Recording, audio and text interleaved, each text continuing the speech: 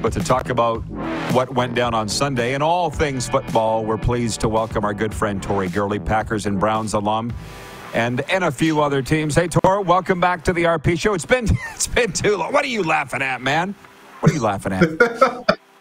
It's been a long time, man. Thanks for having me on, Rod. Yes, it has been too long. Am I going to see you at the Senior Bowl this year? What's the deal, man? You busy making plans for that or what? Absolutely, man. Can't wait to see you. It's going to be a great time. And like I said, you were here a couple months ago over the summer, but hopefully we'll get to sit down and have a nice meal and be able to catch up. Yes, we're due for it.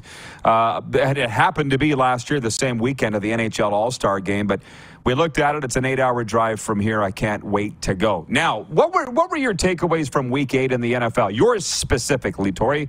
What grabbed your attention on Sunday? The Denver Broncos beating the Kansas City Chiefs. You know, that was shocking. And obviously the Dallas Cowboys handling business against the LA Rams. I mean, those guys, they're looking good. And now, you know, everybody's getting ready for the matchup between the Cowboys and Eagles coming up this week. So it's going to be some pretty good games. And, you know, I'm excited to sit back and be a fan and see who wins and who loses.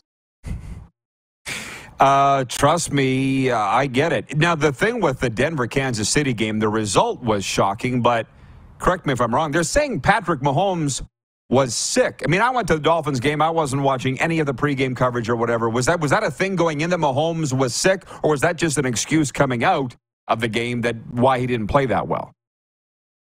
No, well, the word is that his kid was in daycare. And the baby got sick, and then you know how it is when you have children and you bring kids home and gets the whole house sick. And it's just something that, you know, my son and I, we caught a virus at the same time, but I felt like I got it worse than him. So, you know, even though these guys are world-class athletes, you know, they still have the same day-to-day problems as, you know, the everyday person. Yeah. So it's pretty cool when, you know, you hear a story like that, because we all can relate to, you know, having a child being sick and the parent end up getting the uglier side of the virus. I love when the audience comes in with their questions. It makes my job a whole lot easier. So Jamie in Cole Harbour, Nova Scotia writes in and he says, sorry if I'm beating the same dead horse here, but can you pinpoint the issues in Chicago? The Bears were projected to have a better record than what they have today. Yeah, it's just, I mean, number one is injuries. You know, like Justin Fields, you know, he's injured, and, you know, they brought in a player from Division II school and from Shepherd. You know, he was starting quarterback last night. And, you know, Chicago is just, you know, they're just disorganized, man. They have a lot of things wrong with them, and hopefully they can get it together, because if not, they'll continue to be, you know, the doormat of the NFL right now. I got to ask you, you're sitting there so close to Charlotte. Are they not, did they celebrate the win over the Texans or not? Or do they, like you're in lose now mode for the rest of the year, unless you feel that you finally want to get a win for Bryce Young? I think that was they're celebrating the win because, number one, the owner, David Tepler, you know, the huge hedge fund billionaire, that's his first win as an owner. You know, you know, I'm quite sure he's obviously he's financially invested in it, but emotionally, you know, it feels good to get that piano off his back, you know, to be able to say, hey, we were on the right side, the winning side. And same for Bryce, you know, being the number one overall pick, coming in with all these high expectations, and for him to, you know, to lose 5 or 6 in a row, man, that's great for his morale and lets him know that he's on the right path. But right now, the Panthers, you know, they got a lot of things to fix, but at least, you know, they can fix it knowing that they were able to get a win under their belt. Hey, I got one for you. As a Packers alum, they've lost 4 in a row. What's your take on, has the Jordan Love experiment failed, A? And B, is your boy Aaron Rodgers going to see the field again this year? Because you see the rumor is that he will. Yeah, they say you don't appreciate something until it's gone. So, you know, for 30 years, the Packers have had a long run with having stable quarterback play from Brett Favre to Aaron Rodgers. And now, The Packer Nation is experiencing what it's like to be a Lions fan or a Browns fan or a Bears fan, where you struggle to get wins and it's tough. It's almost an eyesore to watch those guys go out and compete because it's completely different from what you become accustomed to seeing, with the offense being able to go up and down the field and put up points. And yesterday, I watched the game and, they struggle, and Jordan Love, hopefully he figures it out. But if not, this business will move on and they'll find another guy. But, winning is hard, and you can't take these quarterbacks for granted because these guys can make or break a franchise. John in Winnipeg says, who's going to lead the Vikings now that Cousins is out for the rest of the year?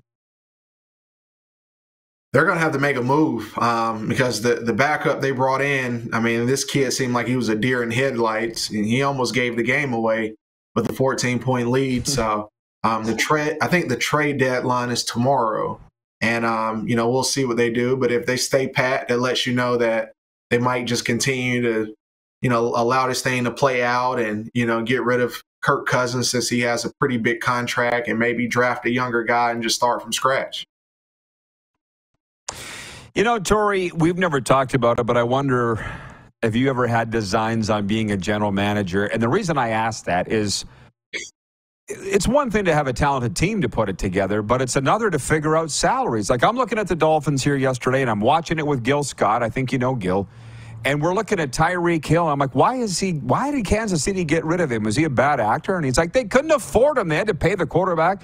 So now they have this embarrassment of riches here with the Dolphins, but a cheap quarterback for now in Tua, who may end up being the league MVP. But isn't it just, it's all as much how you disseminate your money it is anything else. Yeah, absolutely. And that's the tough part where, you got to you want to land on draft picks. You got to nail those because it kind of gives you flexibility to go out and splurge. And I'll give you an example: the LA Rams. They did a good job at nailing on draft picks, and they decided to go all in with attaining Matthew Stafford, and they were able to get him, and it paid off for them. They won a Super Bowl. But now all these contracts have ballooned to where these guys are getting paid huge salaries. And now the Rams look the way they did versus the Cowboys, where, you got Matthew Stafford, Cooper Kupp, and Aaron Donald, and those guys get paid a healthy salary, and you're playing with a bunch of young players. So that's why it's a huge urgency for a team like the San Francisco 49ers to get it going because, Brock Purdy right now is on a rookie contract deal. Same thing with Tua. Tua is still on his rookie deal. And, these guys' contracts are coming up. And once you pay them that big money, you don't have any flexibility at all with, getting a guy like Tyreek Hill. And another guy contract that's coming up for the Dolphins is Jalen Waddle. So, they have some moves to make, but hopefully they can take advantage of this season because if not, that team, they're going to have to, sell. They're going to have to get rid of players just to create cap space for the quarterback. Are you thinking Brock Purdy is all that, despite the recent struggles of the 49ers? They got rid of Jimmy G and Trey Lance. He won the game of survivor there in San Francisco. I guess he's got to be the guy. Yeah, I say that Kyle Shanahan is amazing at utilizing all his quarterbacks. If it's Brock Purdy or if they need to sit him down and put in Sam Darnold, the guy that's his backup. Kyle Shanahan is great at catering the offense to his quarterback. This guy's been successful. You can go back to his days with the Houston Texans, and he was a coordinator down there. And, you had guys like Andre Johnson breaking, NFL wide receiver records. And then, Kyle was also in Cleveland where, guys had big seasons, Josh Gordon, Jordan Cameron, tight end was a tight end, all-pro tight end, Pro Bowl. And then what he did in Atlanta, Julio Jones, Roddy White, Matt Ryan, they led him to the Super Bowl. So he's proven when it comes to being able to squeeze all the talent out of the players he have at disposal. But now, they got to get it done because if not, that's something that's going to happen where these contracts are going to balloon on on the 49ers, and they're going to have to get rid of all that amazing talent that they currently have on the roster. Are you missing any of the broadcasting end of this business, or just loving too much the personnel recruiting side of it? I mean, I still do my hits here and there. It's always great to be on this show. It's the best show in all of North America. So make sure everybody tunes in and check out Rod. But no, it's, whenever I have my time in front of the camera, it's great. But I do love being on this side. We're getting towards the end of the season where we're extending out invites and offers for these guys to play in the game. And, we're going back and forth with NFL personnel, figuring out what players they want to see. And, it's just a great opportunity to be on this side. So it gives me flexibility. It keeps me around Kim and TJ, and I love it, man. I don't take it for granted at all. I'm so glad you're so happy. And just remember, Tori, everything happens for a reason, and we're right where we're supposed to be. That's a fact, Jack. Now, how closely are you watching the CFL? How close are you following it, man? Because it's the hottest time of the year right now. Yes, it's getting time. It's towards the end of the year where it's time to make a Grey Cup run. So, any predictions? Let's be honest. Apparently, Cody Fajardo is all that, which I told everybody. Hamilton and Calgary are the hottest teams in the league. Toronto's setting records, your old team. What do you think's going to happen? Well, I'm always going to pull for Toronto because that was my old team, and I'm going to go with them. But I'm a huge fan of Cody Fajardo. Obviously, he was a teammate of mine in Toronto, and so proud of how he's handling business. And, I want to see him get a ring eventually. He's a guy that works extremely hard. And I remember when he was behind Ricky Ray and Trevor Harris. So he was behind Logan Kilgore. So for him to have his own team and to go out and make noise and lead the guys, I'm just extremely proud because I remember when he was just a guy on the back end of the roster waiting for opportunity. So it's always great to see, guys get rewarded for the hard work that they put in. It is. Randy in Winnipeg watching, he says, great interview. One of my favorites, Tori Gurley, for your regular guest. Yes, he absolutely is. One of our favorites, too. I don't want to end this interview by triggering you. Okay. But when you left Toronto, was Jim Barker the GM? Yes, he was. He was. That's what I thought. My GM. Yeah, okay. Well, he's on here. He's on here every Friday. And last week he brought up, he's like, yeah, in Toronto, we had to get rid of 3 receivers in one day, blah, blah, blah, blah. And I blacked out when he said it. I don't even remember what he said after that because I was so upset. So it's sort of like they had to go. But as I recall, you were kind of caught off guard by that. Are we talking ancient history here? Doesn't matter? Or what? Oh, no. No, we definitely could bring it up. So I do have a strong personality, but it was one of those things where it was just between, I would say, Scott Milanovic and the offensive coordinator, Brady. He was those were the guys that I would communicate, and I had a way of words because I'm a competitor, ultimate competitor. But for any teammate or anyone else in the building, I always had the utmost respect for him. Same thing with Jim Barker, respect. But when I was on the field, there were things that I felt we could have done differently because we had a loaded team. When you go back and look at the talent that we had, even though we were rookies, we were really good. I mean, we were super talented, and we had guys that were on the back end of the roster that end up playing on NFL teams. That's how deep we were, and I just hated that. The bottom kind of fell out. But if, it's just like anything in business, you got to throw guys under the bus. And if I was one of those guys they had to throw under the bus because they felt like the season was going in the tank, then so be it. But, the fans know, my teammates know, and there's no ill will. It's just part of the business. And I'm forever grateful to have that opportunity to be an Argonaut because I ended up meeting my wife. And that was the best thing that ever happened to me. And I ended up meeting you, Rod. So, everything happened for a reason, so it's all love. There you go. I was just saying that earlier. And if that's okay, well, I'm glad that you explained that because when Jim said that, I got triggered the other day. Because I'm like, you're not telling the whole story. I don't know what the story is, but if you're trying to make Tori look bad, I'm upset, and I'm glad that you explained that. And like you say, it's all one water last under the thing. bridge.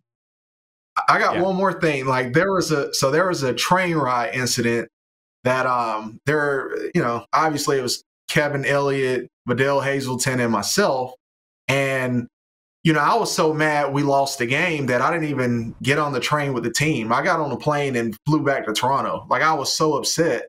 And, I remember flying back because I didn't want to be on a train for 4 hours. I think we were coming back from Montreal or something like that. I think it was like a 4-hour train ride. And I decided to jump on a plane. And when I went back to my condo and, I was able to relax. And then I got a call the next day and I was caught off guard because when I walked in the office, they were like, yeah, we got to cut you. And it was just like, what? And then that's when I kind of heard about the things that kind of happened on the train ride back home. But I wasn't even on that train ride or, I was literally on a flight, and I was just trying to figure out like how the hell our season really just kind of crumbled like that. I mean, the year before we were in the playoffs, and we went from being a playoff team to, just having a bunch of injuries and things that just didn't go our way. But yeah, I was definitely, surprised when I got the call saying I was being cut because it literally came from nowhere. Maybe they could call it conduct detrimental. I didn't get on the plane. I mean, I didn't get on the train with the team, but I just wanted to get back home because I was just, I was hot, but that was it. Well, Barker can't say anything else. You've asked me for some advice on a lot of things, but don't ever ask me how to go about biting my tongue because I have not figured that one out yet. Nor have you. Yeah. But that's okay because we're on the same team. Thanks, Tori. Appreciate you. My best to the family. Yes, sir. Thanks for having me. The great Tori Gurley, locker room neighbor with Aaron Rodgers back in the day. He's got a lot of great information.